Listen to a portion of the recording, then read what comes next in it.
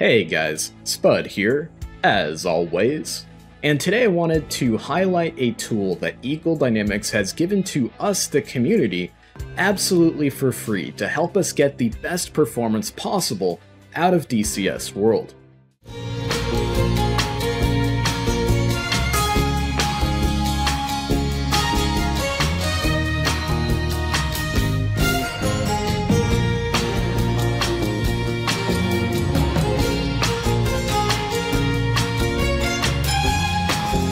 Now, I wanted to highlight this tool specifically after yesterday's video on mouse polling rate and micro stutters within DCS, because I was seeing a lot of comments and discussion here in Discord from folks who were dissatisfied with their PC and DCS's performance, but just weren't quite sure where to get started when it came to tweaking things.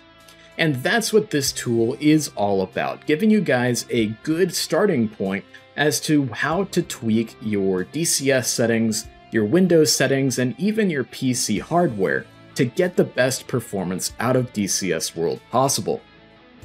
Now, this tool lives all within Discord and the Eagle Dynamics Discord server, and works thanks to the awesome scripting capabilities that Discord brings to the table. So to find this tool, all we gotta do is go over to the Eagle Dynamics Discord server here. If you're new to Discord and new to the Eagle Dynamics Discord server, you'll probably have to go through the rules section and get roles section, but if you're already a member, such as I am here, it'll dump you off in the ED news section, where we can see all of the news from Eagle Dynamics themselves, such as the Friday newsletters, things of that nature. To find the tool itself, we need to scroll down the left-hand side here through all the chat channels, and we need to find the DCS World Support category, and click on the DCS Log Analyzer right here. Now, all we need to do now is just upload the crash zip file if you've had a DCS crash, or the DCS log text file if you just want to, say, tweak some settings to get the best performance possible, even if you haven't necessarily had a DCS crash. So now we need to find our DCS log file itself, and that's going to live in your DCS saved games folder.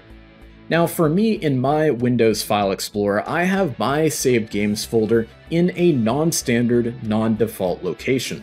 It lives in my E drive here, along with where I install DCS World itself.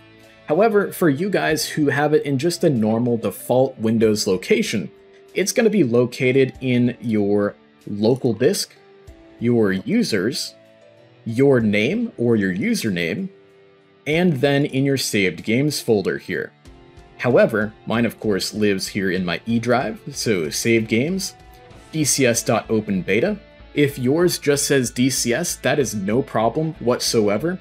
Mine still says dcs.openbeta because this folder was created by DCS prior to the merge of the release version and the open beta version of DCS itself. Going inside here, we then need to find the logs folder.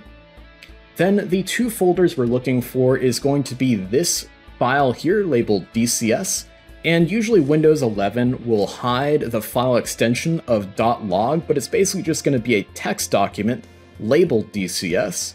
Or if you have a DCS crash that was particularly bad, you can also upload the dcs.log zip file here that includes within it the dump files and crash files that DCS compiles for analyzing at a later date by debuggers.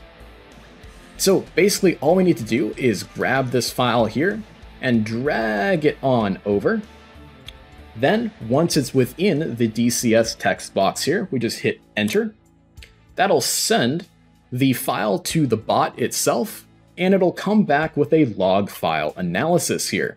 We can see our DCS version to make sure we're on the latest updated version of DCS. We can see we're on the standalone version, not the Steam version of DCS, and the operating system version behind DCS itself. Now it can also detect some things that have to do with our Windows install and our hardware.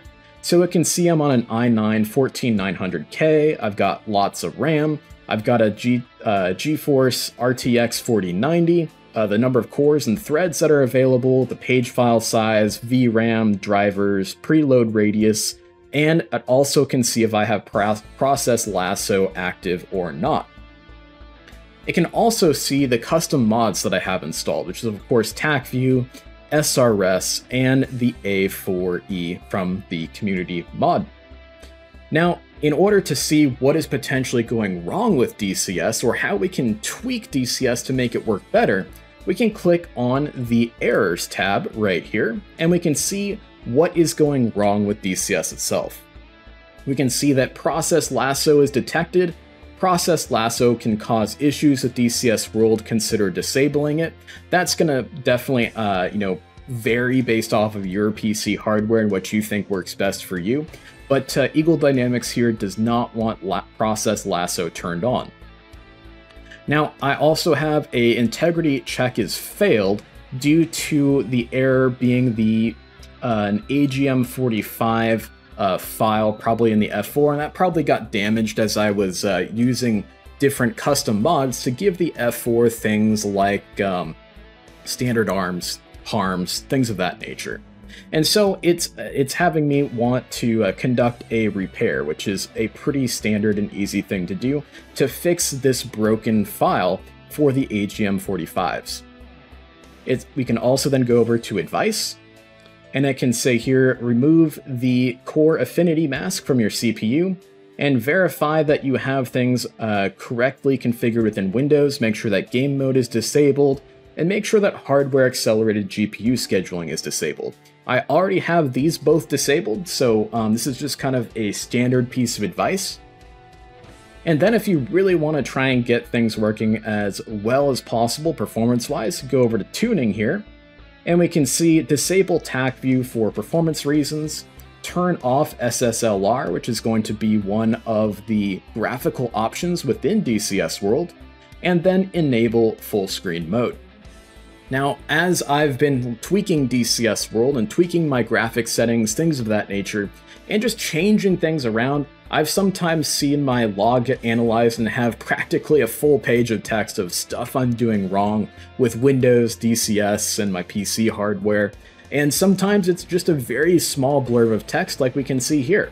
Then, if for whatever reason you do not want your log file to be analyzed by anybody else within the community and you want to keep that information private, that's no problem. All you gotta do is hit the cancel button here, and poof, all of your stuff is gone.